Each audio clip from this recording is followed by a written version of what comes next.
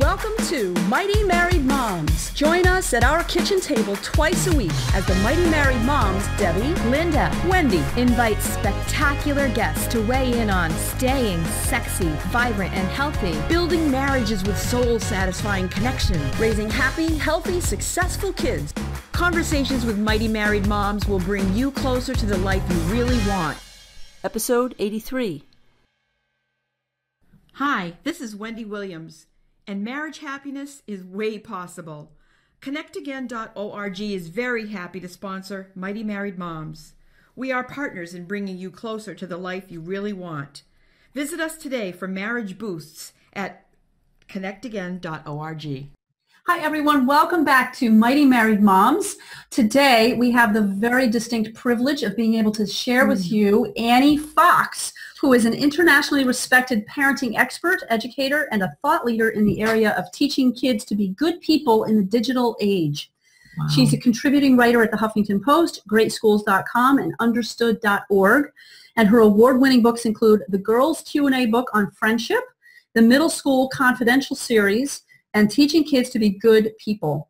You can learn more about her at anniefox.com. Annie, thank you so much for being with us today. Thanks for inviting me. This is fun. Good. So why don't you, I just gave a quick introduction, but we would love to hear in your own words, how did you get to where you are today and doing the work that you're doing with kids and families?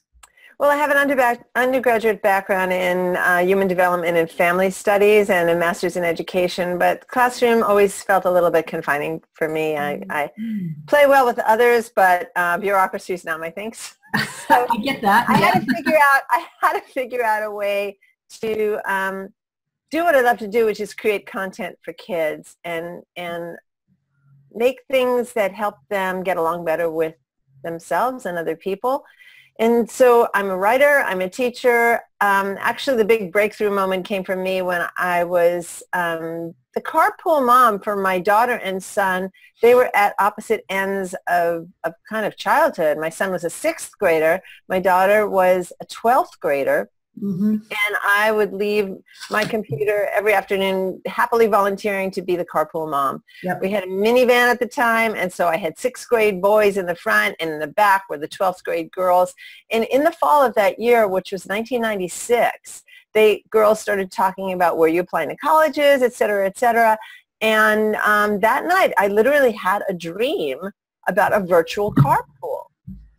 Really? The internet was just kind of coming around. What I loved about my time with these kids, because they all knew me, is the questions they would ask me, the advice I would give. I saw I had a knack for that, and I didn't want that to end. Yeah. And so I dreamed up this idea of a virtual carpool on a website that became The Insight, THEINSIT, as in the cool insight. Oh, okay. And it was a place where kids could really find out everything they needed to know about me, myself, and I, about Relationships Unlimited, about social justice issues. It was a very broad and deep site. I developed it through a connection with my husband for the company he was working with at the time, TalkCity.com. And we launched in June of 97. And on it, I put an advice column called Hey Tara, like Mother Earth Tara. Oh. And the email started coming in. Well, ladies, it's been 18 years, and every single day my inbox is inundated by questions from kids, teens, parents, educators from around the world. And so I'm kind of like a cyberspace Ask Annie. That's fabulous. So great. Yeah, or cyberspace Dear Abby. Or like that, right. And that's really has informed all of the work that I have done in the last almost 20 years, because the kids write to me and say, Annie, I don't know this. Yeah.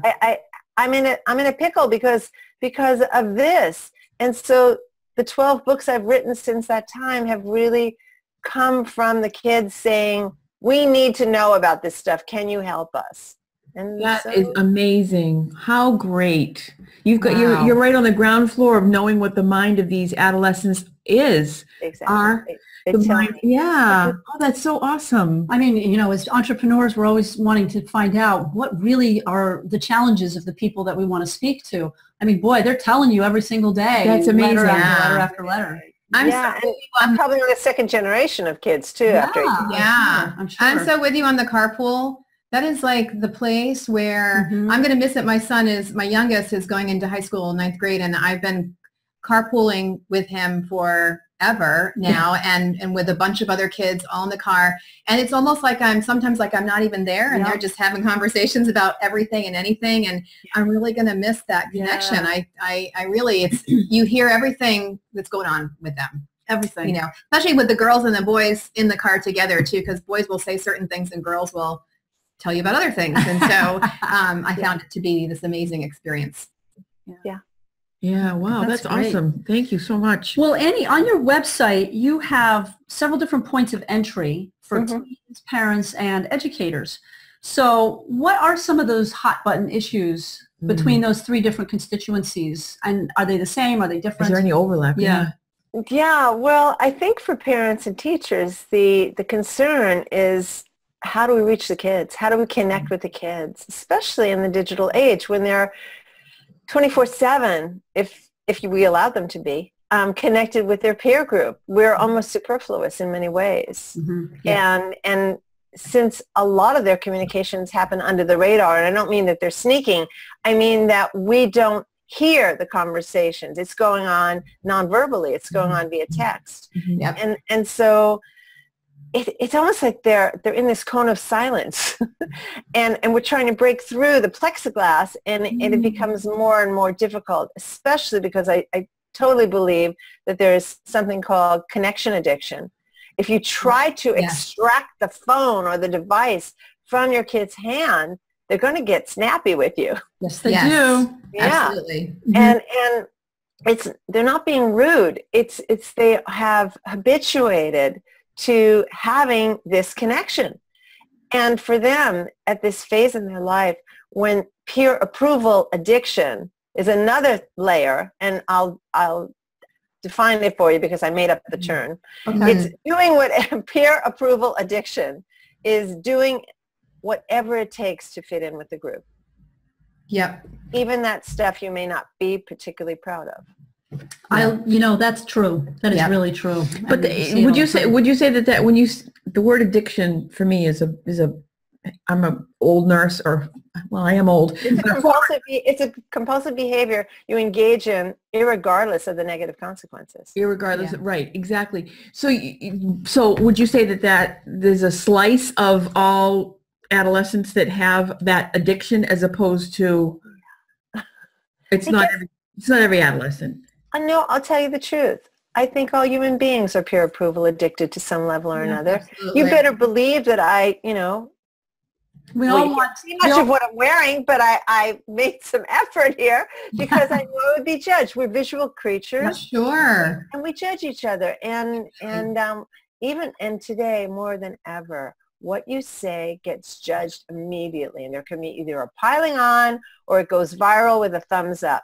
And kids are very vulnerable to that at this point in their lives, when the thumbs up or the thumbs down of their peer group means everything. Right. Yeah, I've even heard of kids who post something on social media, and if it doesn't get a certain number of likes, they're just devastated. I mean, my son talks about the likes, everything he posts as well. Another one that scares me is Snapchat. That's really big now because Snapchat disappears. So if I wanted to look and it doesn't really. You can take screenshots of Snapchat if you're quick. But as far as their conversations go, if they don't want to save it and take a screenshot, it's like if I could look at my kid's phone and see the texts that they send to each other, but the Snapchat's like, it's just really, it is a different world. I agree with you. The silence of not hearing their conversations, not like when we grew up, right? We had the rotary phone and you were trying to stretch the cord all the way to the other room. Nobody would hear you. Yeah. That's right. Right. No, it's a different world, and it plays into this this adolescent need for approval that we all had, but now there's never a break from it. Never Right. can grow out of it. As I say, it ain't easy being them. Mm. It also ain't easy being a parent of a teen. Yeah. Mm. Yeah. So true. Well, what are some of the hot button issues? I mean, so you've got the parents how- and the how- educators are worried about how to reach connect. the kids. Yeah, yeah. Are there some other issues that parents and kids, that other adults are worried about? And then we'll get into the kids too. I think they're worried about the influence of the media. Mm-hmm. Yeah. We're very worried about that. And into that mix comes social media, which is the influence of peers. Right. So how do I maintain my parental positive influence on my child when so much of their waking hours, they are swimming in a sea of peer influencers Mm-hmm. Yep. and corporate influencers? Absolutely. Yes, That's a key. That's absolutely. a key element. So that's a huge concern. And again, so that goes back to the first one. It's connection. How do I maintain my connection and influence with my child when they are spending less and less time with me? You have the answers for them? Unplug. Really, I mean, here are some answers. You need to institute a moratorium weekly on unplugging. Family dinners. I mean, it sounds quaint, but and it doesn't need to be gourmet stuff. You can order out. Mm-hmm. It's the physical experience of being around the table, making eye contact with the family, with all digital devices parked outside the door. Right. Yeah. And kids, they will groan and they will roll their eyes and they'll complain and they'll try to sneak the device under the table. Yeah. But if you're strong about it and you offer them something that they can't get through their peers, that is acceptance, the joy of connecting as a family. So we don't talk about homework or chores. Right. We don't even have to talk about how was your day, honey. It really just becomes a time to just go, Right. You know those times when you're on vacation and you don't have internet access? There's that impulse you want to log on, you want to check your email, you want to do that, and you're, I can't. Okay. Yeah.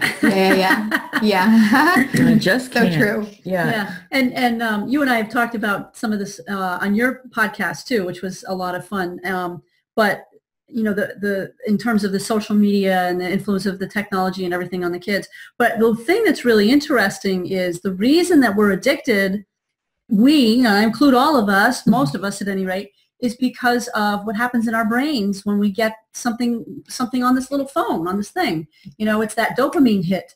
And dopamine is that pleasure hormone. And, somebody liked what I sent. Mhm. And that gives you just a little bit of dopamine. Yeah. And your brain wants to have more of it. Right. And so that's why we get addicted to this. Yeah. But here's the thing, Debbie. Sometimes what comes through is not someone likes me. It's, oh my God, I'm in trouble with someone. Well, that's Yeah. scary. Yeah. Yeah. And then you wonder, why continue going back to the well if it's so upsetting? Right. If there's a feud playing out between you and your peers on Facebook or Instagram or wherever it's happening, and it's anything but Right. a you dopamine can positive ask the same question then about people who are, going to the casinos. They keep putting the money in, hoping for that little win, That's even right. though they keep losing it. They keep losing. Oh, I got a little win. Nope, but now I keep losing it. There's Same just thing. enough hope. Just Right. enough hope. Right. Yeah, I think that's probably part of our DNA as well. Yeah. There was a girl who wrote to me about some nasty stuff that was going on about her that she says was all lies. And she wrote to me and she said, how do you convince people that you're telling the truth when no one wants to believe you? Mm. So her hope was that if she kept engaging in this nastiness, that she could break through You win. and be Yeah. able to say, oh, we're sorry, you were right all along, we were wrong. It's Not going to happen. Not gonna happen. It's not going to happen. What It's is a hard thing for kids to learn that, I think. It's hard for them to realize that they're not going to influence that and then and to walk away from it and let go. It's really hard, and that's why I do a lot of work in the area of helping kids distinguish between real friends and the other kind. Yeah. It's Yeah. super, super important. I think parents can do a lot in that field with Tell their us kids. some more. That's really important. Tell us some more about Yeah. Well, the idea that you should have some standards when it comes to the people that you call your friends. Yeah. Mm-hmm. And you should know really clearly that your gut is going to tell you that you enjoy being with these people because they're treating you well. Mm-hmm. You can relax with them. You're not worried about some sudden ambush or not. And if you can relax with someone and feel that it's a mutual respect, then that's gold. And that should be a very high standard for you. And you deserve that. Mm-hmm. And so when people start acting murkily and you're not really clear what's up with that, that's a time to have a conversation. Mm-hmm. And to empower our girls and boys to say, I don't like what you did. What's up with that? And then close your mouth and listen to what your friend has to say. And can they let you know that this was a one-off? I'm really sorry. I was trying to impress those other people. I was way out of line. It won't happen again. You say, okay, cool. But if it happens repeatedly, and your sense of trust about who this person is in terms of friend or not friend gets shaken to the point where it's anxiety-provoking to be around them, that's the antithesis of what a real friendship is about. And then I tell kids, there's always an exit. Find the exit. Yes. Yeah. Yeah. Take a vacation, at the very least. Take a vacation from this friendship because you need some space to really evaluate. What do I deserve? Right. Yeah. Can I just ask about, because this is, I find myself saying a lot, this has been my experience as a mom, 2 boys, sweet, wonderful, engaged, wonderful kids, and then middle school happened. And middle school, I can say it's like the black hole. Like suddenly this amazing kid who was always happy and wanting to do everything, and suddenly I hate myself, I'm stupid. And you're stupid too, Mom. Yeah, and like, what did I do wrong? I mean, my goodness, how did that happen? How's my kid? But then I have found my older one, and now my younger is starting high school too, but it was more with my oldest than my youngest, maybe because my youngest was able to hang out with his brother's older friends, and they were kind of getting along. But my oldest really experienced this really tough time in middle school, and then he got into high school, and it seemed to level out, and now it's now he's back in a great place, and I don't know if that's everybody's experience or yes.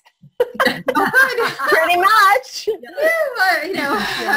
And you know what they say? They say it's not about you, Mom, and it totally isn't. But it is so heartbreaking when your sweet little one can find nothing but fault in everything that you do. My son, who I adore, we went through that period in middle school.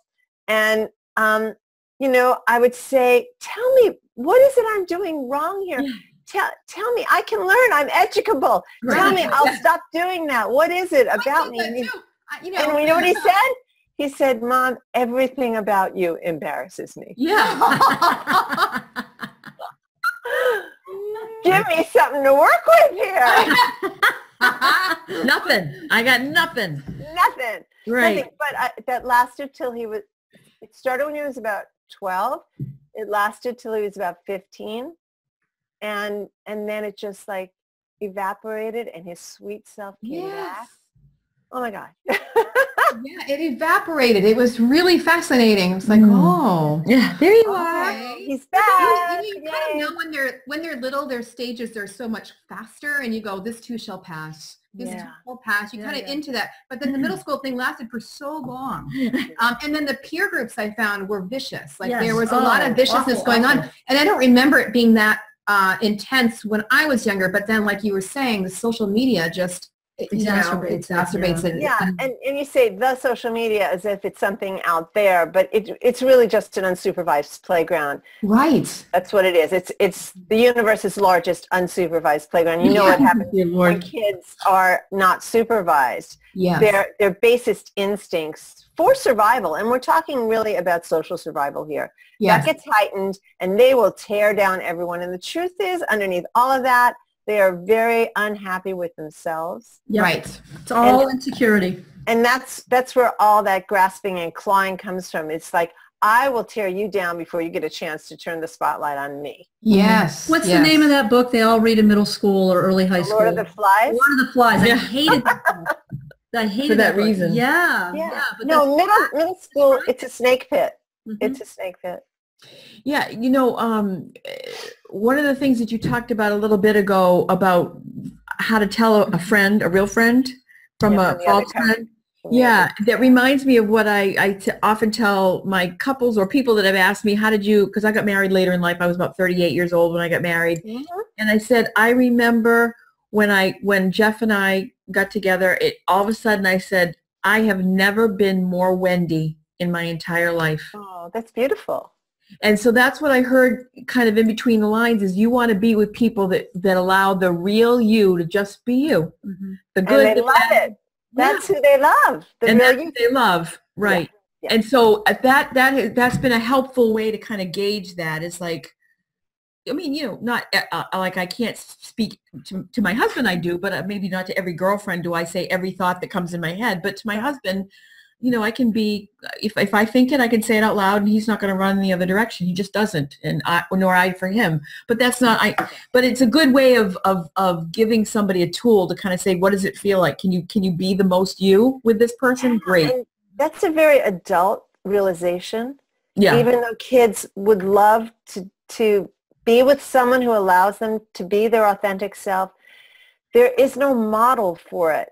In the 7 or 8 hours they spend a day with their peers in real life, nor is there a model for it when they spend their after hours online.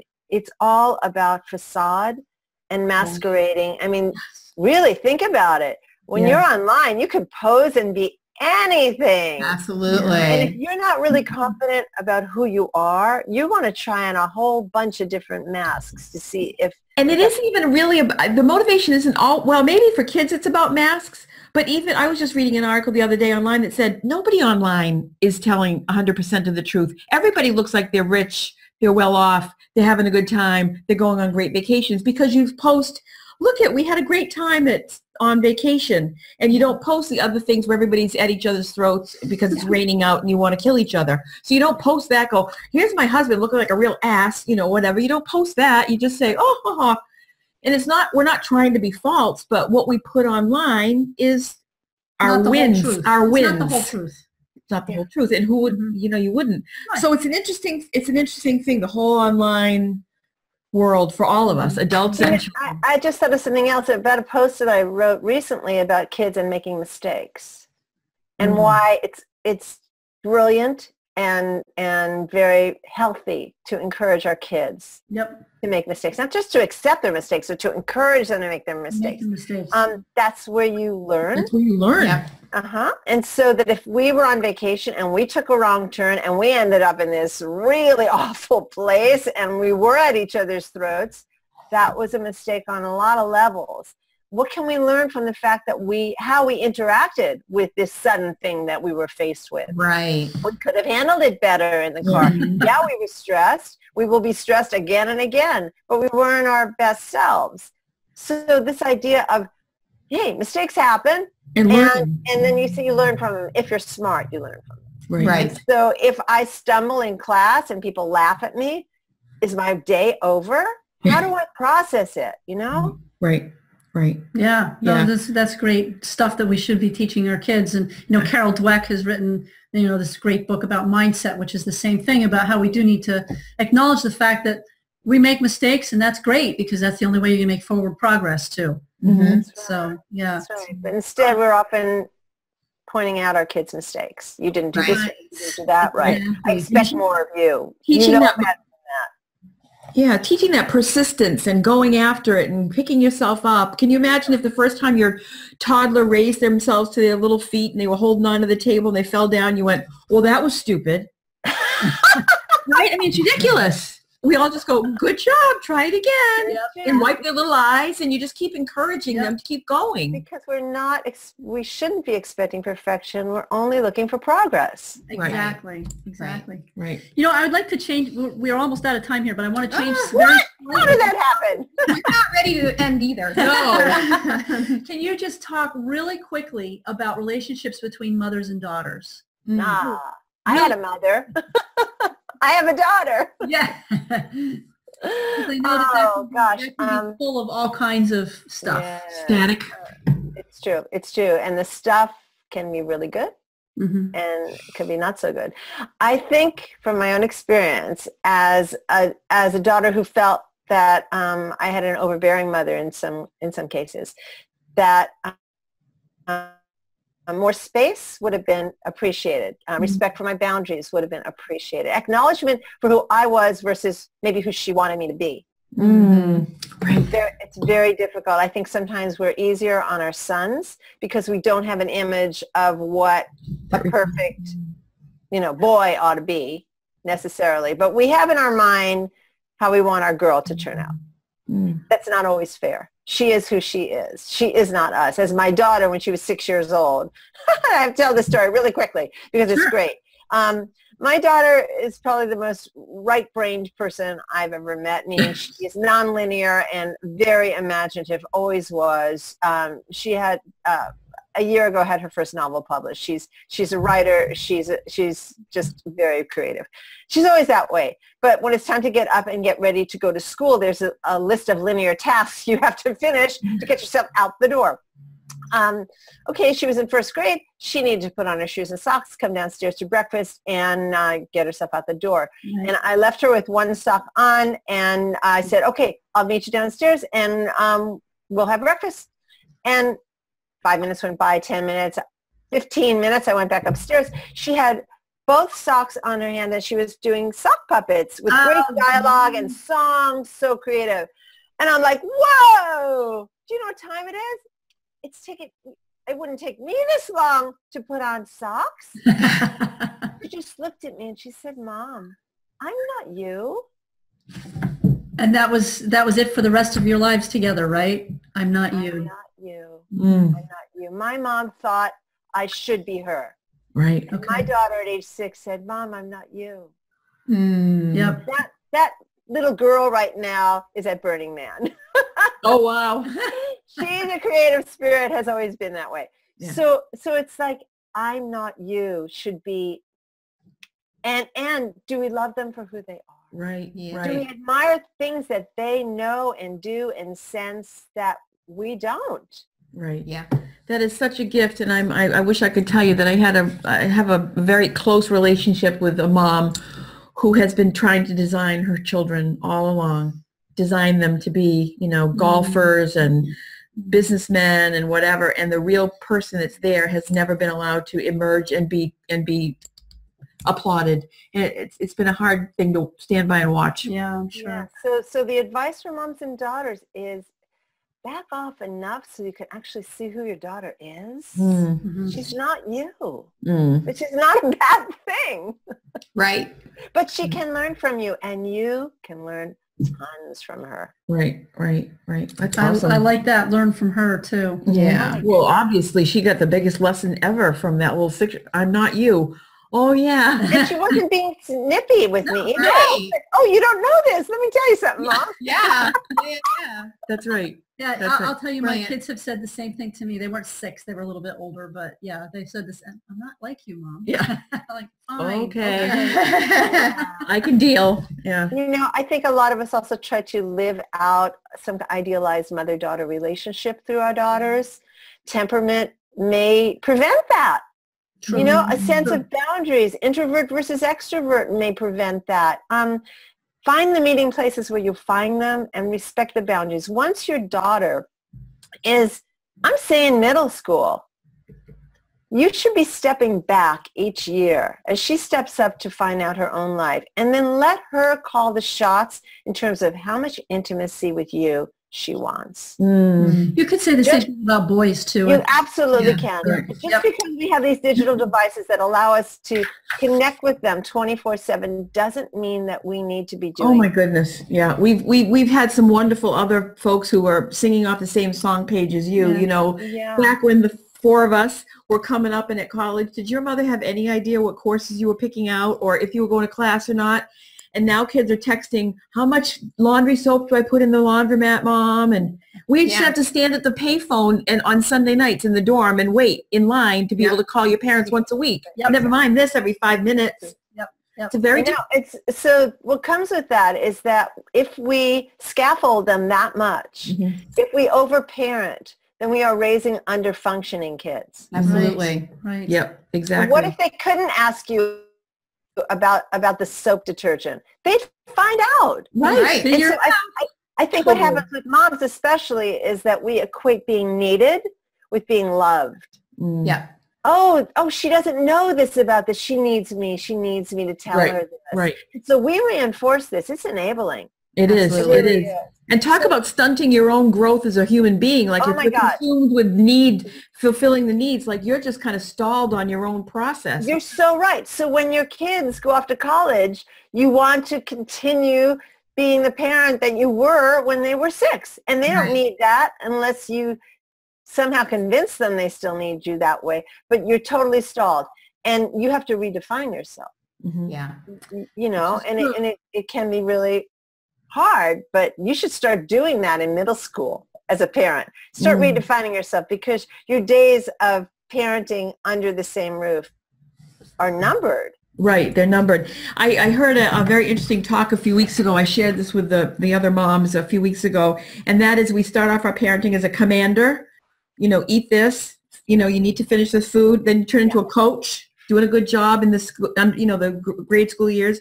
Then we turn into a counselor in the high school time. Uh-huh. And into a I like that. consultant when they're adults. You're a consultant. Absolutely. And then as a parent, then your kids become your consultant when you're getting older. They become your counselor, then your coach. You're doing a good job with that walker, mom.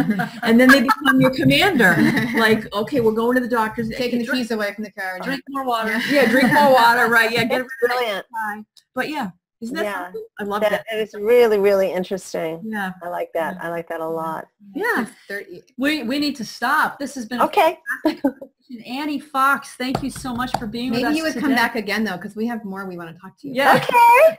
Yeah. I'd be totally. happy to do that. Totally. Absolutely. Well, Pleasure. why don't you tell people anything you want to tell us about your book? I know you got a great book. Where to find you online? Any projects you got coming up? Go ahead and share. Yeah. Okay, quickly. I've got 12 books literally, and one in the making. There's one over my shoulder here. It's Okay. called Teaching Kids to Be Good People. Yeah. Progressive Parenting for the 21st Century. It's a very interactive book. It's a very personal book, and it's really about helping kids develop a moral compass in the digital age, where Great.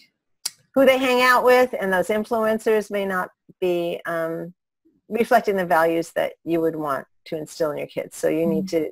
That's a good book. Yeah. Mostly I write for kids.